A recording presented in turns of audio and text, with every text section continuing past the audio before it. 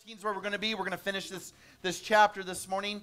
In case you guys didn't know, Valentine's Day, just to keep it real with you, is, Saint Valentine is the patron saint of love, but he's also the patron saint of epilepsy and beekeeping. So I'm just going to put that out there. I don't know what that means, but he's the patron saint of love, epilepsy, and beekeeping. So keep that. I know, it's quite the combo. I don't know how it all works together, but there you go. So Luke 14 is where we're going to be. So I don't know, you probably heard the phrase bait and switch before, bait and switch. I remember being a freshman at Arizona State University, go Sun Devils. So I was at the university, and I remember seeing all these really cool sweatshirts. Jared, you wanna show off your sweatshirt? It was kind of like that. It may have been a little cooler, but that's a cool sweatshirt, so thank you for wearing it. But I remember seeing these sweatshirts, and then I remember being approached by someone saying, hey, you want a free Arizona State University sweatshirt? And I was like, of course I do, right?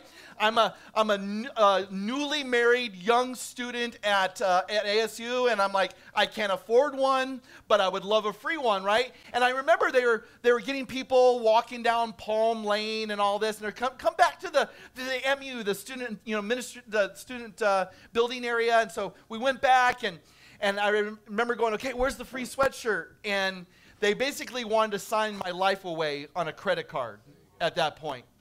And I just totally felt like jilted at that moment. Has anyone ever been there, right? Like you're lured in with something, and then they sit there and go, oh, if you want this, you've got to basically give us your right arm, And you're like, man, this stinks, right?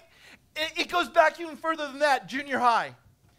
Unrequited love. Can anyone identify with unrequited love? So I remember this girl in junior high camp that I heard liked me. Now, at that point, I don't know how to respond, how to act, what to do, right? And so I remember, instead of me being the initiator at that point, she was the one that initiated a conversation with me. And, of course, I got all, like, clammy and nervous. And I heard that she liked me, and I thought, cool, my first girlfriend, 7th grade, woohoo! Only to find out that she was really after my best friend, and she was using me. Bait and switch. And I'll tell you what, foreigner, I want to know what love is, never felt so real. Then at that moment, I want to know what love is. And I was just pleading. I mean, this was before Jesus, BC, before Christ. I want to know what love is, broken heart. Delilah, Pillow Talk Radio, became early counselor, earliest counselor I can remember in my life. How I would cry myself to sleep to Madonna's Crazy for You and Foreigners, I Want to Know What Love Is. So, bait and switch. We don't like to be led on to believe in something that is masqueraded or advertised as something false. And there's something remarkable and unique about Jesus, that he never pulls a bait and switch on us. If you look at the life of Jesus, he never promises you something and then says, surprise, it's going to be something different. He's always upfront about what is expected. If you want to love him, if you want to follow him, Jesus never plays a bait and switch, which is probably why more people rejected him than responded to him. See, we have to think about this. When you look at the life and ministry of Jesus, he's very upfront about what it means to follow him or be his disciple. We come to Luke 14, and this is a tough section. It would be easy for most pastors or speakers to say, hey, we're going through Luke, we're just going to skip over this part. But I wouldn't do you any service, I wouldn't do you any good if I just glossed over it or passed over it or maybe cheapened it a bit. And I think that word is important, cheap. Here's what I know is that salvation is costly. And the life that comes as a result of salvation is not a cheap life. It is a gift. Matter of fact, Dietrich Bonhoeffer wrote a book called The Cost of Discipleship, where he coined the phrase cheap grace. And one thing we should never, ever conclude, and something that as you walk with Jesus becomes a reality, is you understand what God demands of you is never something to be treated trivially or cheaply.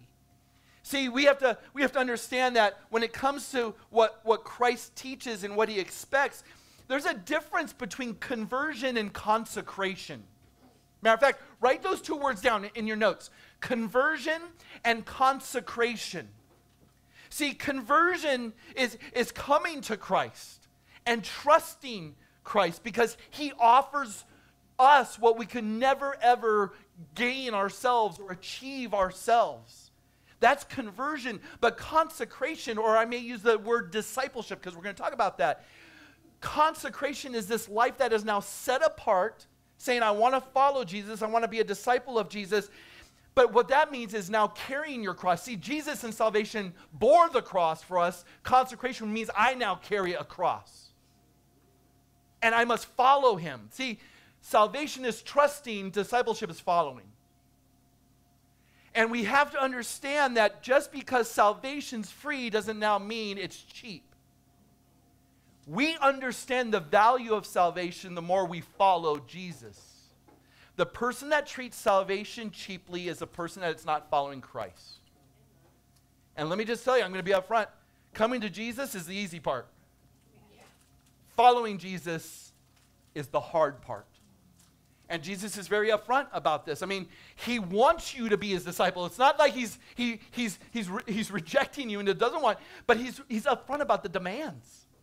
The word disciple alone, which means a follower, a learner, someone who is constantly under the teaching and influence, is used in the Gospels, Matthew, Mark, Luke, and John, and even Acts, 264 times.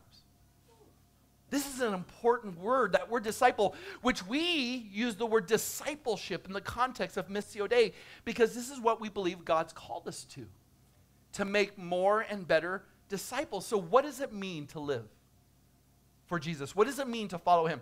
Three things we're going to look at this morning. One is kind of a negative point, and then the final two will be positive points. But let's look at the passage, and we'll go back and we'll tease this out a bit. So Luke 14, starting in verse 25, now great multitudes were going along with Jesus, and he turned and said to them, if anyone comes to me and does not hate his own father and mother and wife and children and brothers and sisters, yes, even his own life, he cannot be my disciple. Whoever does not carry his own cross and come after me cannot be my disciple. For which one of you, when he wants to build a tower, does not first sit down and calculate the costs to see if he has enough to complete it? Otherwise, when he has laid a foundation and is not able to finish it, all who observe it will begin to ridicule him, saying, this man began to build and was not able to finish. Or what king, when he sets out to meet another king in battle, will not first sit down and take counsel whether he has a strong enough army with 10,000 men to encounter the one coming against him with 20,000 men? Or else, while the other is still far away, he sends a delegation and asks for terms of peace. So therefore, no one of you can be my disciple who does not give up all his own possessions.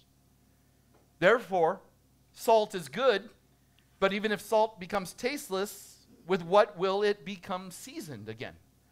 It is useless either for the soil or for the manure pile. It is thrown out. He who has ears to hear, let him hear.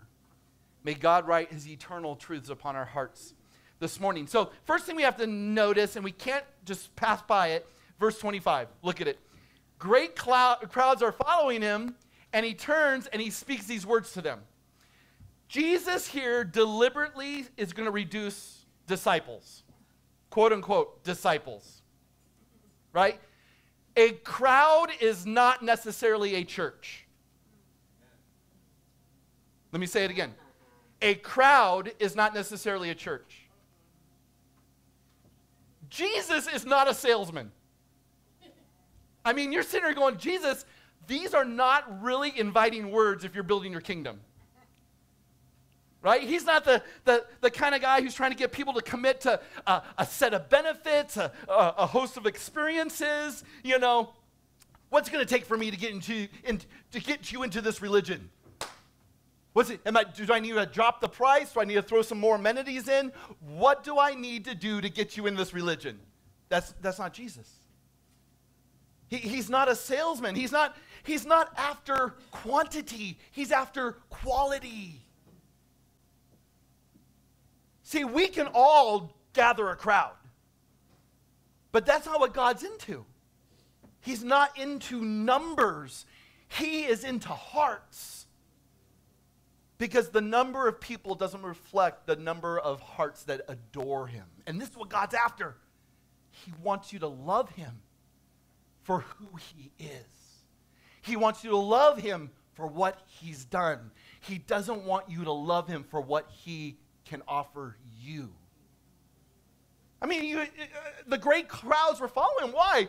Because he is an enigmatic figure. He's gathering lots of excitement because people love looking, they love listening, and occasionally getting a free meal.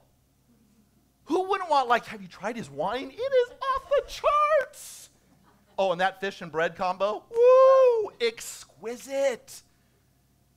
See, if Jesus were here today, we think he'd be this hugely successful megachurch pastor by today's standards.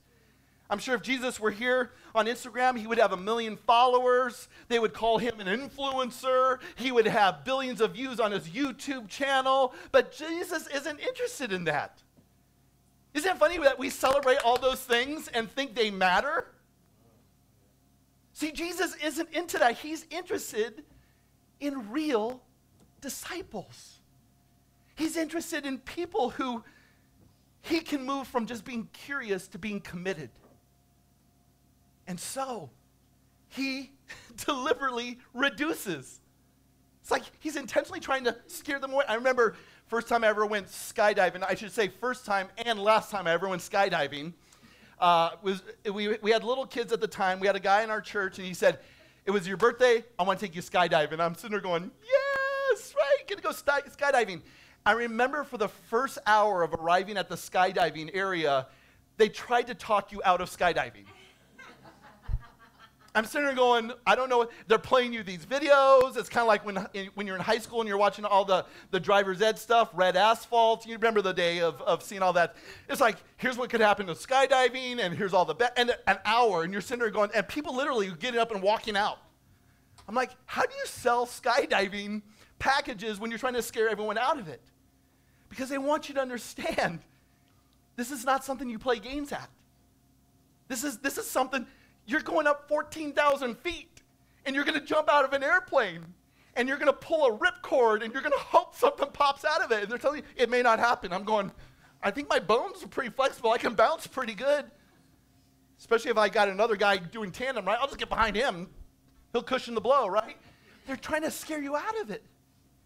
Why? Because he doesn't want you to approach it carelessly.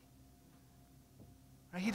They don't want you to approach it as if, oh, it's just like riding a bike. No, there's a lot of things that could go wrong, right? And so Jesus, he deliberately is scaring people off because here's what you have to understand.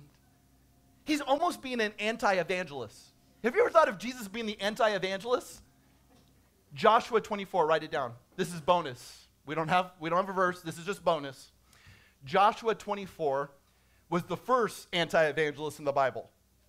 And he goes to Israel and says, you guys don't want to worship God. He's like trying to steer them away. You guys don't want to worship God. And they're like, we do. He goes, no, you don't. He goes, because what you need to know is the God you say you want to worship, he's a holy God. He's a jealous God. And if you don't understand the character of our God, you're going to begin to worship him, and you're going to find that he is a lot more different than you thought he was, and you're going to turn from him. And if you even start to dabble and you turn, it is almost impossible to go back. That's why Hebrews says you've tasted something, but you've tasted enough to know that there are certain demands that you cannot live up to. You reject and you turn away from it. Good luck trying to even come back and restore some sort of desire and appetite. See, Jesus is very forthright. You need to know what it means to be my disciple. And so we come to two important points now that I want to really unpack with you. The first is this. Here are the demanding requirements. Right? I can look back in my life as a pastor, as someone who's worked in the church 30 years, and I can tell you there have been times when I've minimized the requirements. Because I felt like, whatever it means to get him in, whatever it means to get him in a seat, and I've minimized what Jesus has demanded. And if I'm minimizing that for others, what does that look like in my own journey? I mean, is our God not a holy God? Is our God not a jealous God? Does he not want our hearts more than he wants anything else? And when our hearts want him more than anything else, is he not glorified in that? Yeah. So the demanding requirements are toward that end.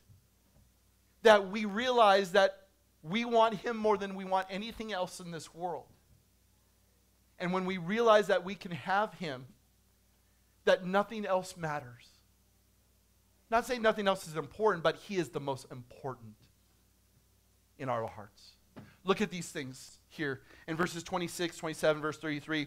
3 times Jesus thins the ranks and says, here are the exacting terms of what it means to follow me. He's unashamed in unpacking this. He's unafraid in unpacking this. He's going to tell you what the worst is up front. Isn't that awesome? He's going to say, it's going to be a painful thing to be a Christian. You're going to have to hate your family. You're going to have to carry a cross. You're going to have to renounce all your possessions. Who's in? I love Dallas Willard. He was a philosophy professor at UCLA. He wrote some magnificent books on discipleship. Here's what Willard says. He says, it is costly to follow Jesus, but it's even more costly to engage in a life of non-discipleship. I'm going to tell you, if you reject what Jesus has to say, it's going to cost you more. It's going to cost you more. He's very forthright. Jesus is very forthright when it means to follow him. Kind of like what Ernest Shackleton, one of the greatest adventure stories of all time, the Endurance. These men set out to cross Antarctica. Here's the ad he put in the paper. Men wanted for hazardous journey, small wages, bitter cold, long months of complete darkness, constant danger, safe return doubtful, honor and recognition in case of success. Who wants to join up? Next morning, there was a line of men around the block that went as far as the eye could see. Is that amazing? Like, you would think, who would show up for this? There were men in England that said, I want that. Because when something speaks to the deepest part of who you are, and I can think of nothing deeper than your spiritual life before God, there's something that does actually respond. Right? There's a part of me as a 15-year-old that said, I think I understand, and for 35 plus years, I continue to understand. And I can honestly tell you that there's been no sacrifice in my life that I've made to honor Jesus that I've ever looked back and thought, yeah, it really wasn't worth it. So Jesus says, you want to be my disciple? And notice, you're going to be his disciple. Everyone's a disciple of something and someone. You guys realize this, right? You're influenced by something or someone. My prayer is that you're influenced and discipled by Christ. So 3 times in this passage, Jesus announces the people who cannot be his disciple. You cannot be a disciple if you don't hate your family. You cannot be a disciple if you don't carry a cross. You can't be a disciple if you don't renounce all your possessions. So here's some startling and shocking statements, and here's why he's doing this. He's inspiring his followers to the highest level of devotion. I want that kind of person in my life that is going to say hard things because they want me to go higher, experience something greater. See, this is not about what God wants from you. This is about what God wants for you. 3 things. Number 1, there's a relational cost. Number 2, there's a personal cost. And number 3, there's a material cost. Number 1, the relational cost. Jesus says, I must be loved above all others. Now you're sitting there going, what gives him the audacity to make a statement like that? Who does this guy think he is to demand such ultimate loyalty? Can I just stop you right there? He's God. This is deity. This is deity speaking. If you think about it, this is really Exodus 20, verse 3, the first commandment.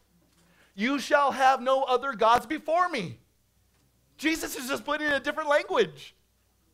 Because you know who the gods tend to be? Our relationships. Wife, husband, kids, grandkids, animals, manatees, puppy dogs, you name it. We put other things in place of God, and we are more loyal to those relationships than we are to him. And if there's anyone who demands absolute, undivided devotion and loyalty, it's God. And this is essentially what Jesus is saying. And he's saying it to a group of people. Now you have to remember this. He is saying this, and again, they're harsh words. Look at verse 26. You must hate your mother, father, wife, husband, sons, daughters, grandkids, neighbors. Maybe it's not hard hating your neighbors, but we'll talk about it another time. Here's the thing. This is not going against what Jesus has already said about honoring your father and mother. This is not going against what God has revealed in His Scripture where you are to love your spouse. But He's saying those loves are a distant second to the ultimate love you have for God. Right? God doesn't contradict Himself. Jesus doesn't go against other things He has said. He is saying that you must be ultimately loyal to Him, because I know the dangers that family puts upon you.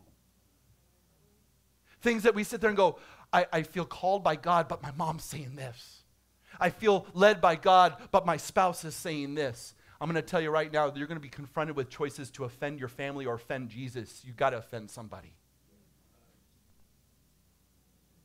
These are people, the Jewish people, because they were God's chosen people, they had this false sense of security. They had this false sense of status. They had this false sense of salvation because of the family they belonged to. Do you understand why this is? My kids, I fear for my own children. Why? Because they're pastors' kids. Being a pastor's kid doesn't get you into heaven. I wish there was making a little ID, right? It's like, Addison, here he is. Pastor's kid, get a hall pass, I'm in. No. You don't get into heaven by being a pastor's kid. You get in by loving Jesus more than you love anything else. You see the danger of our families and our attachments, the danger that comes with this false sense of security and status and salvation. We're to love our enemies. We're not discounting that. We're to honor our father and mother. And so what we are saying, or what Jesus is saying paradoxically, is that we must love Him, and that love for Him must be so great and so pervasive that our natural love for family and for friends pales in comparison. Jesus is saying that in order to be his disciple, you must love Him more than your own parents, your mate, your children, and your sisters and your brothers. There's a loyalty there that says nothing will deter me from pursuing Him. Like I said, all other relationships are a distant second. He says it in a different way in Matthew chapter 10, and perhaps this will help make sense of it. Whoever loves father or mother more than me is not worthy of me. You see how he takes the hate part? Because we get all hung up on that. That's not speaking in tongues. I'm just making it sound like, no. Whoever loves father or mother more than me is not worthy of me, and whoever loves son or daughter more than me is not worthy of me. See what Jesus is saying? He must be the ultimate focus of a heart that adores and is devoted to stuff. That's where our hearts are powerful, powerful things that God has given to us. And God knows the temptation we have to love and adore and be devoted to things that are not God. And the greatest of those is our family, our relationship. Right? There's going to come times when you choose Jesus over your own family. No doubt. This is a high price for many. And you know what happens? They begin to leave. And notice what Jesus didn't do. He didn't say, oh, whoa, come back. Okay, let me reduce the demand.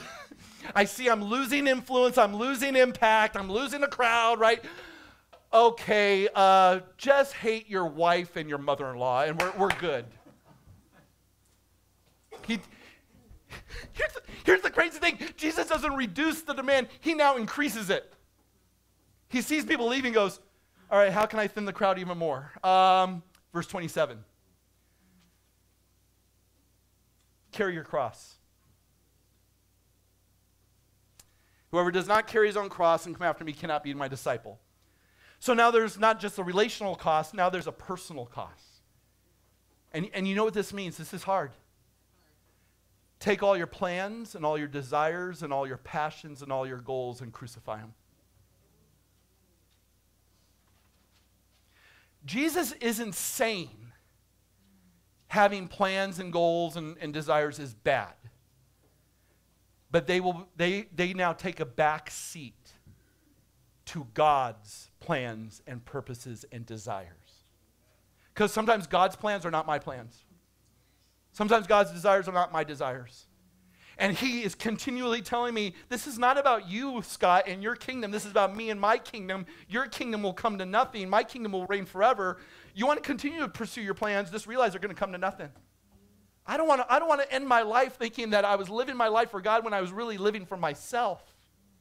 See, what the personal cost demands is that I do constant heart evaluation. I do a constant heart check and go, okay, what do I need to do for God, not what do I need to do for myself? And can I just tell you, let's be honest, every single day, each of us battles that.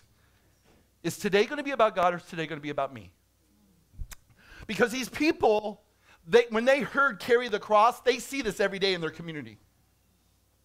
They see people who are now convicted of a crime walking through their streets carrying the crossbeam of a cross on their shoulders. And when they see that person, they're not sitting there going, well, I hope they're back by lunchtime. Mama's making a mean matzo ball soup. They better be back by dinner. When they see a person carrying a cross, they realize that person's not coming back. They're probably mourning because that's a person in their community that they maybe got a chance to interact with, but they know that person is on a one-way path to die. And Jesus is not saying you carry his cross. He carried his cross for us, and that's a one-time deal. You can't even carry his cross. He had to do it. He's God, became our substitute, became our Savior, living a perfect life for imperfect people. Amen. He carries his cross.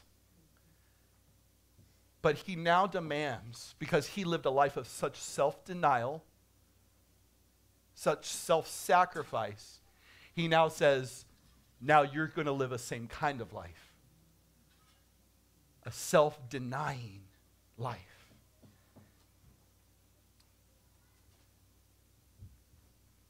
I want you to write down a phrase.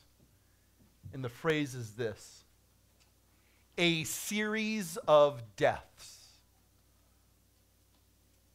Because what I continue to discover about as I follow Christ is this: the Christian life is filled with a series of deaths. I wish I could tell you it was August 15th, 1985, and that was the only time I had to die. I won't say I've become an expert in dying, because I don't think it's ever a class you graduate from. It's never a college you ever get a degree from. But you have to constantly realize that what Christ calls you to, and this is Bonhoeffer's words in Cost of Discipleship, when Christ bids a man to come, he invites that man to come and die. Because here's what happens. As you die to yourself, the life of Christ grows within you. Where death happens, life is a result. And again, this is better caught than taught. Trust me. The more you die to yourself, the more that is the soil in which the life of Christ grows. Whew. I mean, Philippians 3 has been one of those passages for me. I think Philippians 2, Philippians 3, probably some of the most precious, yet some of the most painful, where Paul says, whatever I gain I had, I count it as loss for the sake of Christ. Indeed, I count everything as loss because of the surpassing worth of knowing Christ Jesus my Lord. For his sake I've suffered the loss of all things and count them rubbish, in order that I may gain Christ and be found in him, not having a righteousness of my own that comes from the law, but that which comes through faith in Christ, the righteousness from God that depends on faith. He continues, that I may know him, right? For him there was nothing worth sacrificing, right? Everything was worth sacrificing for the fact of knowing him, the power of his resurrection, the share in his sufferings, become like him in his death, that by any means possible I may attain the resurrection of the dead. This is why there's a reward for those when they sacrifice everything for Jesus. You'll stand before him and he'll say, well done, good and faithful servant. You understood the value of eternity. You understood the value of worshiping God wholeheartedly and with utter devotion. See, there's a personal cost to us. Discipleship requires everything of us and everything from us. There's no 1 foot in, 1 foot out. Can I ask you, just reflect with me on a few questions I put down, just because it is a constant battle, just like Jesus in the garden, right? Not my will, but your will be done, Father. How difficult is that to pray? Listen to these questions. Have I honestly and objectively taken my life's goals and desires before the Lord for his final approval? Do my goals and desires honor him rather than simply make me happy? Am I really willing to change them if he were to show me that I should? I mean, that's the kind of heart examination that Jesus demands. Right? Because Jesus isn't your disciple. You're his disciple. And let's be honest, we confuse that, right? We keep God in our back pocket as if he's this manageable deity. We just pull him out like a genie and be like, hey, he's here to bless me. He's here to make me happy. No, he's not. You're here to worship him, adore him, be devoted to him. He's the potter, you're the clay. But there's going to be this testimony throughout history that says, nothing you'll ever sacrifice won't be rewarded to you 100-fold, 10,000-fold, right? Matthew chapter 19. Look at the words of Jesus, right? He says in Matthew 19, everyone who has left houses or brothers or sisters or father or mother or children or lands for my name's sake will receive 100-fold and will inherit eternal life. Amen, right? This is the Matthew 13, again, a phenomenal parable. We talked about it in men's group, 6 a.m. Friday mornings, if you guys want to show up. Shameless plug, sorry. Verse 44, the kingdom of heaven is like a treasure hidden in the field, which a man finds and covers up, and then in his joy goes and sells all that he has and buys that field. Notice the phrase, in his joy. When you taste the goodness of God, you don't sell everything reluctantly. When you taste the goodness of God, you don't sell everything begrudgingly. When you taste the goodness of God, you are happy, you are joyful, and you can't wait to get rid of stuff. Because the kingdom is that good. Third point, material costs, right? Salvation's free, but it's going to cost you everything. Both can be true. Salvation is free, but it's going to cost you everything. Can I tell you something remarkable about the Christian life and following Jesus? It's not a matter of coming to God and telling him how much you have to offer. Discipleship is most richest when you come before God and renounce everything you have to offer.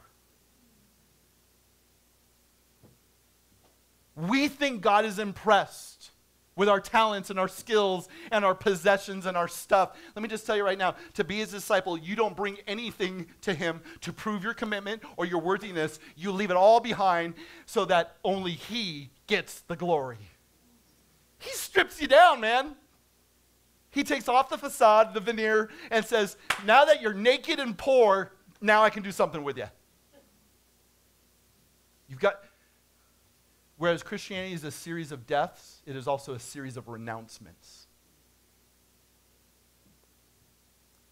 Everything that the world would parade and celebrate, God says, get rid of it. He's not saying, let's be clear, he's not saying you can't own anything. He's saying the problem happens when it begins to own you.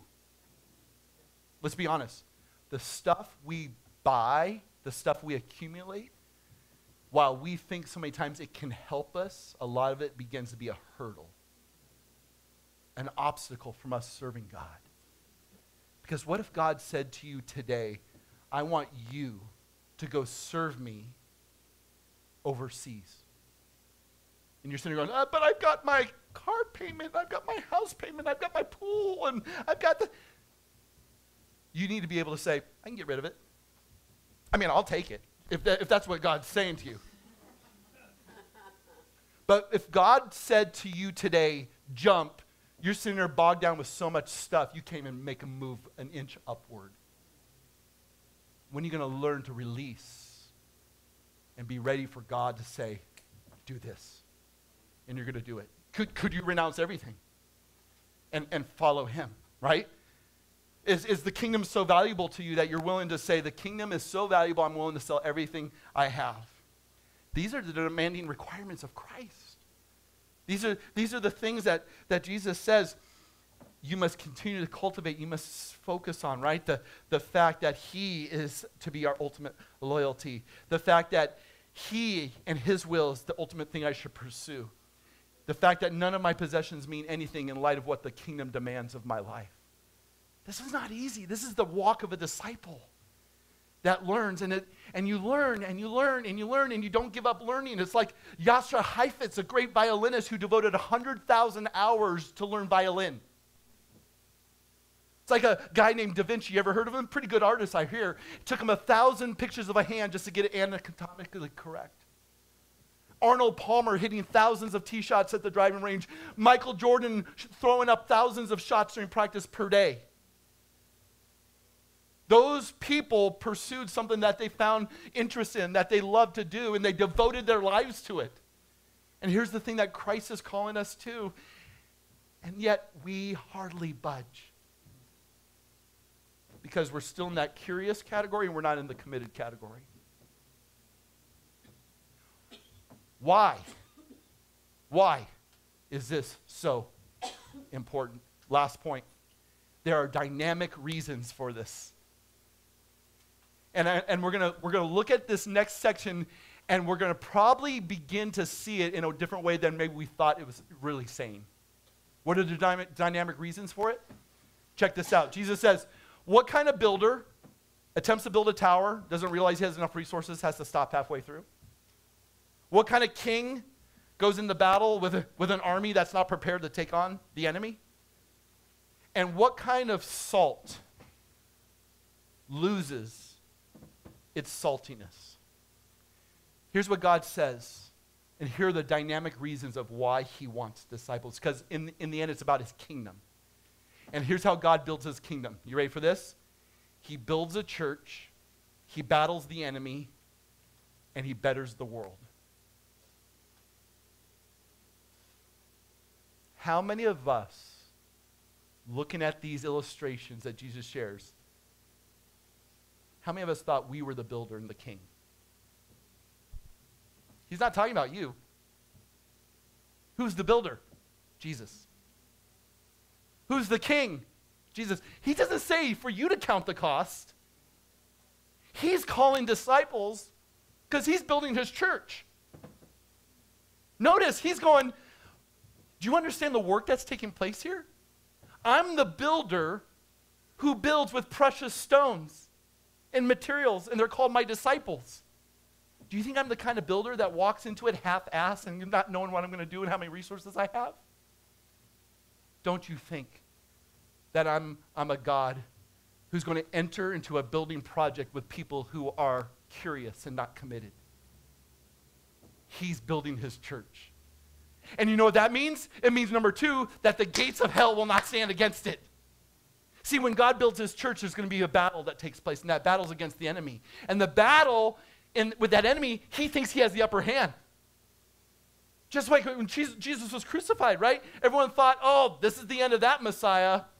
When's the next Messiah going to roll through town, right? We crucified him, and then all of a sudden he had the last word, right? Triumph over sin, the grave, and death. And so the king, he's the king. He's not saying you're the king. He's the king that now enters into battle. And he's the king that offers peace. But if you reject his peace, you will experience resistance. See, he's building the church, and he's battling the enemy. And when you battle the enemy, how many of you can attest to this? He doesn't want you to be curious. He wants you to be committed. Because if you're curious and you try to battle the enemy, you're going to be destroyed. You go with the king who has assessed his people and always leads them in victory. The dynamic reason is that you're part of now his kingdom work. He's building his church. The church is not a building, it's the people. Amen. And as we go through this world and we're trying to bring more people to the team, we realize there's a spiritual battle. The battle's raging, right? And he wants you to know that the relentless work of the enemy is intense, and when it comes to spiritual work, it's even more intense, right? And he needs you to know that he can be trusted. We have a builder who will build, and his building will not fail. Amen. We have a king who leads us into battle, and he will never lose the battle. Amen. And while he's building and while he's battling, guess what happens? He's making a better world. He's building a better world, and you know what that means is if you're part of God's family, if you're a committed disciple, you are salt in a world that has lost its flavor. You're in a world where there's a sense of there's no longer this sweet taste of God. And you as God's disciples are here because you're not just bringing flavor, you're bringing a preservative. You're bringing a preserving agent. That, as Paul says in 2 Corinthians, right, we walk about with the fragrance of Christ about us. And that fragrance is either life to some, a sweet aroma, or it's death to others. But the fact is this, you have to maintain that fragrance. And you can only be fragrant for Christ as you're walking with Christ. See, we live in a day where we don't understand the qualities of salt, right? The salt that Jesus speaks of was salt that came along these salt marshes near the Dead Sea, and it was mingled with dirt, and it was mingled with the soil, and the more it got trampled on, the more it lost its effectiveness. And he's saying the true value of salt is when they went out there, when it was fresh, when it was crystallized and hadn't been trampled down into the earth, and then it was able to be useful. Here's what Jesus is saying. When you follow him, you're useful, but when you don't follow him, you're useless. The world needs you. Believe it or not, the world needs you. And they don't need you to be curious. They need you to be committed. Because there's a craving for God that exists. God has set eternity in the hearts of people, and this world knows it needs something different than what it's being offered. We have Jesus. There's something different and there's something distinct. But you can't be different and distinct if you're not following him. You see how serious this is? I was teary-eyed Friday when I got the report about Rabbi Zacharias, who one of the most influential people in my life as a communicator, as an apologist, someone who would articulate the existence of God and defend Christianity. And here this report comes out about Rabbi Zacharias, who died last year, 2 years ago. But all of a sudden now coming to the surface is these accounts of women that were sexually abused by him. And you sit there and I was telling Lori over lunch on date day, so this was an exciting date day for us, as you can imagine. And this is not the first time this has happened. There was a mentor in my life who died a few years ago. Matter of fact, mentored my wife and I. He officiated our wedding. He died. And all of a sudden came to the surface that here was a man who deliberately silenced people who had been abused in his church. And now he's dead. And I'm sitting there going, I'd put him on a pedestal. I had thought he was so distinct and different. And in reality, there was a secret life going on. And because of my mentor, because of Rabbi Zacharias, the words from Nathan to David and Samuel are still true today. they've given now another occasion for the heathen to blaspheme our God.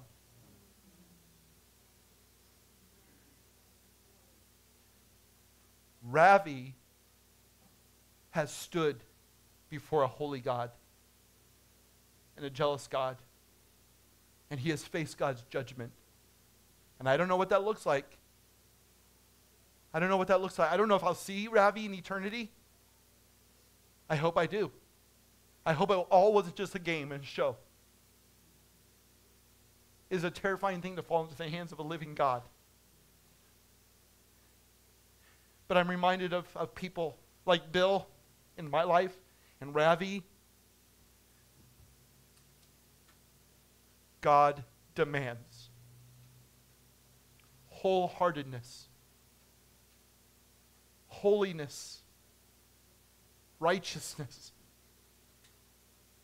I am terrified to be your pastor because I'm human. But you know what? I take my calling seriously.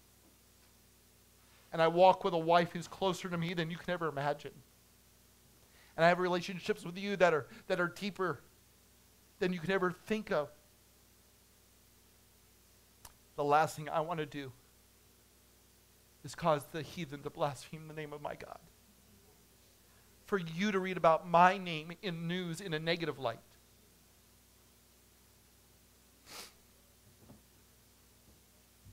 There's a world that's dying and hurting without Jesus. And we have the opportunity to be involved in their lives. But they're not going to listen to you if you're not committed. They're not going to listen to you if you're not serious. Follow Christ to the end. Sacrifice whatever it means to love him and adore him and serve him. And I want to die with that song and that spirit and that drive. Because nothing else matters. Come into the light and let him expose all that selfishness and all that sinfulness and all that wickedness, and taste and see that the Lord is good. Because there's nothing that he won't expose, that he won't forgive and cleanse, and then turn in a way to bring him glory and to seek to make the world a better place. Because not only does our God reign, but he forgives. And he loves like none other.